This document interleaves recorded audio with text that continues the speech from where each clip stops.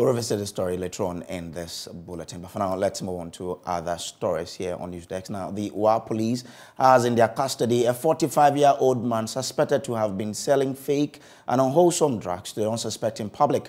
The unregistered licensed drug dealer, Bapuri Dao Emmanuel, who owns God's Blessing Herbal, was arrested by FDA personnel from the Upper West office. JoyNews' Upper West regional correspondent Rafik Salam reports from Wa. According to the acting Upper West Regional Director of the Food and Drugs Authority, Calvin Dafari, his outfit had a tip-off from the World magazine where the alleged fake drug dealer for weeks has been plying his trade, and they quickly mounted a search for him. So we traced and went to the World magazine, and he saw us and ran away. So we mounted surveillance on him, and we had him around 9 p.m. yesterday in the night. He was somewhere selling the drugs.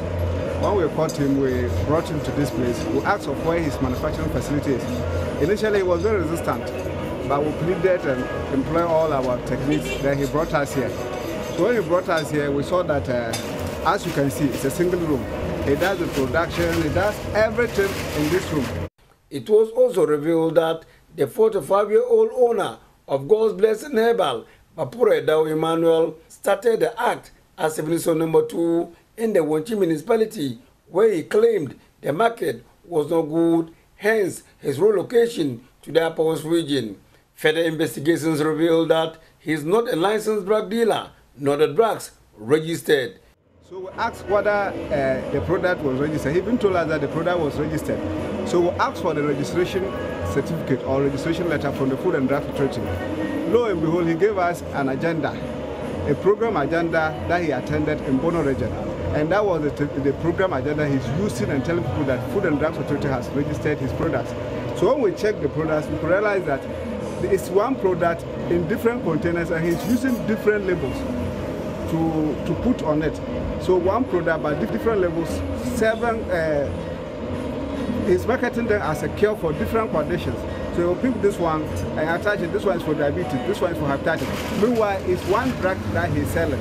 Despite caught in the act and the unlicensed and insanitary facility used to manufacture the alleged fake drugs, Bapuri Dao Emmanuel is still defiant, touting the efficacy and potency of his products. Is doing so many things. If someone is paid by some waste, somebody is pained by some part of the body, and he used this ointment to apply the part, is about 30 minutes. If the part is still paining the fellow, then if you see anyone want to buy some from me, tell the fellow that you say trick and not the medicine I'm selling. Are you registered? Are you registered with I'm not your registered. He has since been handed over to the War Police for further investigations. The acting Upper West Regional Director of the Food and Drugs Authority has his advice for the public. They should be wary of these people. Or you see someone peddling drugs, we're not even allowed to peddle drugs. So we should resist from buying drugs from peddlers.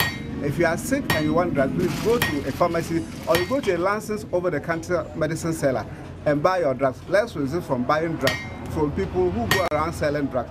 Even if they tell you that they are licensed, this man, can you imagine that he was moving around with an agenda of a program that Food and Drugs Authority has organized as a registration certificate? So you don't do that. So the public should be very aware of people like this. And when they see them, please, they should try and report them to the office of the Food and Drug Authority. Reporting for JoyNews, Rafik Salam. Wow. You go